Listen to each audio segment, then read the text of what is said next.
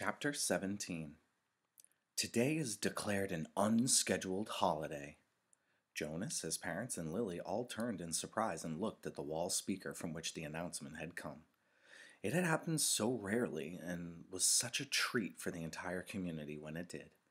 Adults were exempted from the day's work, children from school and training and volunteer hours. The substitute laborers, who would be given a different holiday, took over all the necessary tasks, nurturing, food delivery, and care of the old, and the community was free. Jonas cheered and put his homework folder down. He had been about to leave for school. School was less important to him now, and before much more time passed, his formal schooling would end.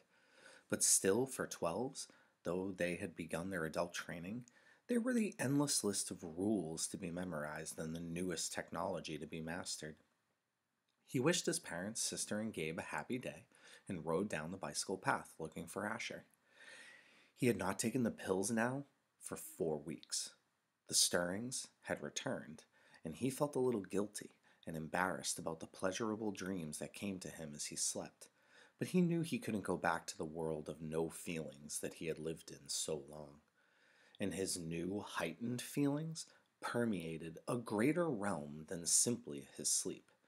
Though he knew that his failure to take the pills accounted for some of it, he thought the feelings came also from the memories.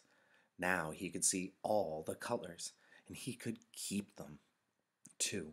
So the trees and grass and bushes stayed green in his vision. Gabriel's rosy cheeks stayed pink, even when he slept. And apples were always red.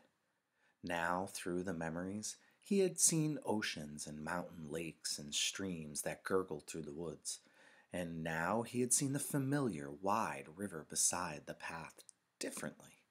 He saw all of the light and color and history it contained and carried in its slow-moving water. And he knew that there was an elsewhere from which it came and an elsewhere to which it was going. On this unexpected casual holiday, he felt happy, as he always had on holidays, but with a deeper happiness than ever before. Thinking, as he always did, about precision of language, Jonas realized that it was a new depth of feelings that he was experiencing. Somehow they were not at all the same as the feelings that every evening, in every dwelling, every citizen analyzed with endless talk. "I felt angry because someone broke the play area rules," Lily had said once, making a fist with her small hand to indicate her fury. Her family, Jonas among them, had talked about the possible reasons for rule breaking and the need for understanding and patience, until Lily's fist had relaxed and her anger was gone. But Lily had not felt angered, Jonas realized now. Shallow impatience and exasperation. That was all Lily had felt. He knew that with certainty because now he knew what anger was. Now he had in the memories experienced injustice and cruelty, and he had reacted with rage that welled up so passionately inside him that the thought of discussing it calmly at the evening meal was unthinkable.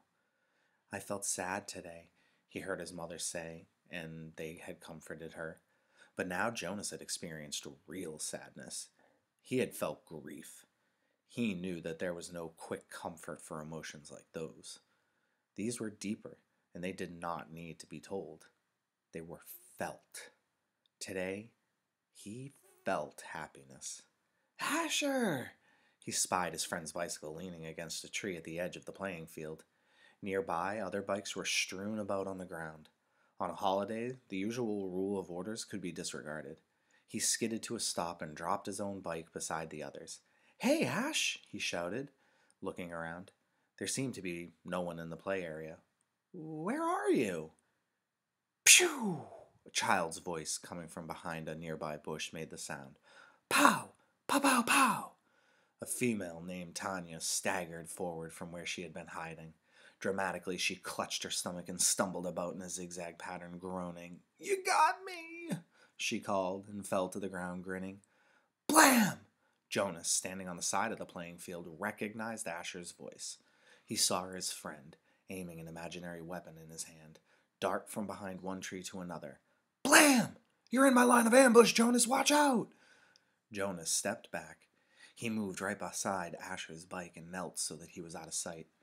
It was a game he had often played with the other children, a game of good guys and bad guys, a harmless pastime that used up their contained energy and ended only when they all lay posed in freakish postures on the ground. He had never recognized it before as a game of war. "Attack!" The shout came from behind the small storehouse where play equipment was kept. 3 children dashed forward, their imaginary weapons in firing position. From the opposite side of the field came an opposing shout. "Counterattack!" From their hiding places, a horde of children, Jonas recognized Fiona in the group, emerged running in a crouched position, firing across the field. Several of them grabbed their own shoulders and chests with exaggerated gestures and pretended to be hit. They dropped to the ground and lay, suppressing giggles. Feelings surged within Jonas. He found himself walking forward into the field. "You're hit, Jonas!" Asher yelled from behind the tree. "Pow! You're hit again!" Jonas stood alone in the center of the field. Several of the children raised their heads and looked at him uneasily. The attacking army slowed, emerged from their crouched positions, and watched to see what he was doing. In his mind, Jonas saw again the face of the boy who had lain dying on a field and had begged him for water. He had a sudden choking feeling, as if it were difficult to breathe. One of the children raised an imaginary rifle and made an attempt to destroy him with a firing noise. Pew! Then they were all silent, standing awkwardly, and the only sound was the sound of Jonas's shuddering breaths. He was struggling not to cry. Gradually, when nothing happened, nothing changed, the children looked at each other nervously and went away. He heard the sounds as they righted their bicycles and began to ride down the path that led from the field. Only Asher and Fiona remained. "What's wrong, Jonas? It was only a game," Fiona said. "You ruined it," Asher said in an irritated voice. "Don't play it anymore," Jonas pleaded. "I'm the one who's training for assistant recreation director," Asher pointed out angrily. "Games aren't your area of expertness." "Expertise," Jonas corrected him automatically. "Whatever. You can't say what we play, even if you are going to be the new receiver." Asher looked wearily at him. "I apologize for not paying you the respect you deserve," he mumbled. "Asher," Jonas said. He was trying to speak carefully and with kindness to say exactly what he wanted to say.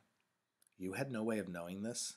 I didn't know it myself until recently, but it's a cruel game. In the past, there have..." "I said I apologize, Jonas." Jonas sighed.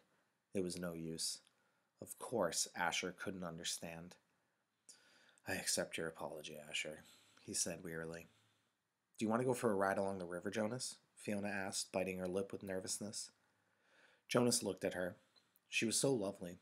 For a fleeting instant, he thought he would like nothing better than to ride peacefully along the river path, laughing and talking with his gentle female friend. But he knew that such times had been taken from him now. He shook his head. After a moment, his 2 friends turned and went to their bikes. He watched as they rode away. Jonas trudged to the bench beside the storehouse and sat down, overwhelmed with feelings of loss. His childhood, his friendships, his carefree sense of security, all of these things seemed to be slipping away. With his new heightened feelings, he was overwhelmed by sadness at the way the others had laughed and shouted, playing at war.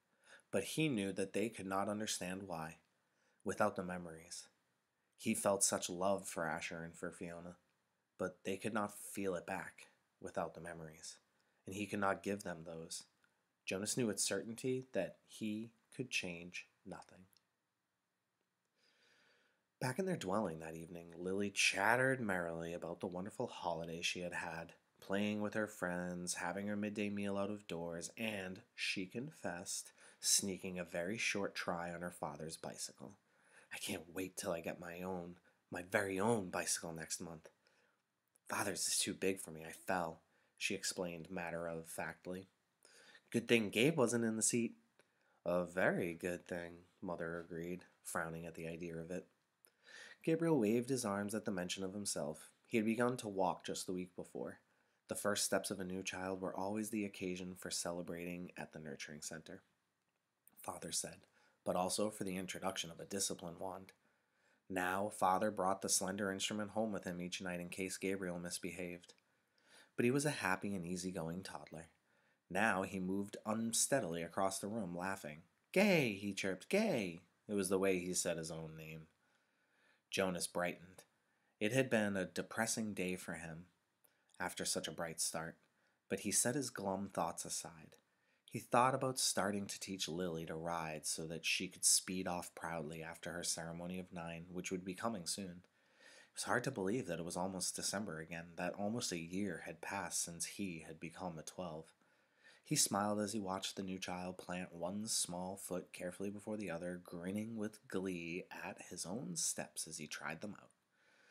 "I want to get to sleep early tonight," Father said. "Tomorrow's a busy day for me. The twins are being born tomorrow, and the test results show that they're identical." "One for here, one for elsewhere," Lily chanted. "One for here, one for else." "Do you actually take it elsewhere, Father?" Jonas asked. "No, I just have to make the selection. I weigh them, hand the larger over to a nurturer who's standing by waiting.